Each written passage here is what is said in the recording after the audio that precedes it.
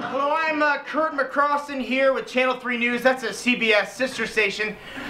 We have some exciting breaking news. I'm reporting live from Nigeria. We have found one of the kidnapped Nigerian girls. She is right here with me. Her name is Abiki, and as soon as we are done with this interview, she will be returned to her family. Abiki, what can you say to the world? She's still very much in shock. Abiki, can you tell us, how did you escape the terrorists? Well, that is not exactly what happened. Okay, Abiki, please tell us, were you freed? Did they see Michelle Obama's Bring Home Our Girls Instagram picture and free you? That is not it either. Okay, Abiki, please, tell us in your own words. I was not kidnapped. I ran away from home. I'm sorry? I ran away from home the same day 300 of my classmates are kidnapped. Now, I would say this is bad timing, but it actually worked out really well for me. We have your parents on the line here. Your father is saying that he dropped you off at school the day of the kidnapping, that you were kidnapped. Okay, he did. That part is true. But instead of going to my classroom, I played hooky. Hooky? Yeah, I smoked a cig on the playground in the drug-free zone. And then I get on my bike and I go to my boyfriend Obi's house. We eat grilled cheese and I've been chilling there ever since. They're saying they found a piece of paper in your room with your handwriting with the name of the terrorist organization Boko Haram. Oh, no shit. Okay, that paper said Boko Haram. It referred to the pair of pants I want. You know, the flowy pants with the drop crotch?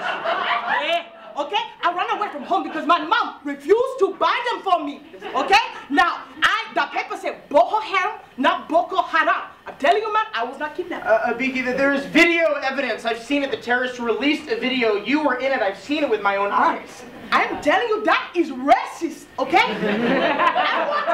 I want you to tell me who you think I was in the video, and you better not say that bitch Phoebe. May she be returned safely. Okay, like I said, Obi and I were in his room eating grilled cheeses and exploring our sexuality. Abiki, if this is true, why didn't you come forward when you realized that they'd been kidnapped? Because I was pissed about those pants. I really wanted them, and I still do. Baby, now get those pants since I said that on national TV. No, you're not getting the pants. You are not.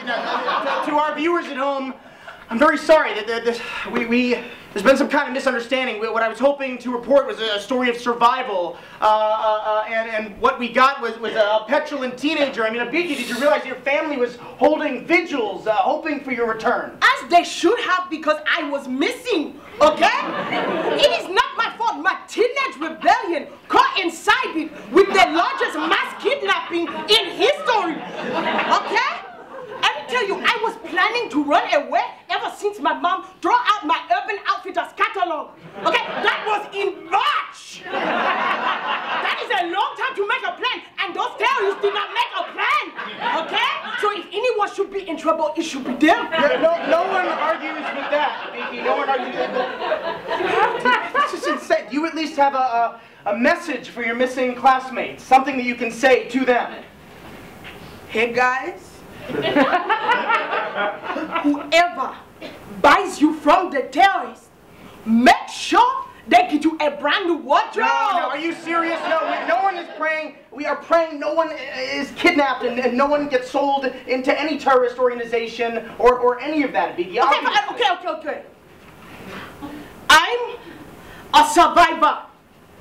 I'm not gonna give up, not going to stop. You're not a survivor. You're a runaway. You are a runaway. Excuse me? I am a woman living in 2014.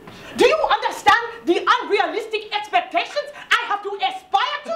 Living with that, I am a survivor. Hashtag yes, all women. I have lost control of this interview. Follow me at a beacon on Twitter. Okay. Now, Urban Outfitters, if you are listening, please send me the to Obi's house. He lives on Mohogo Drive.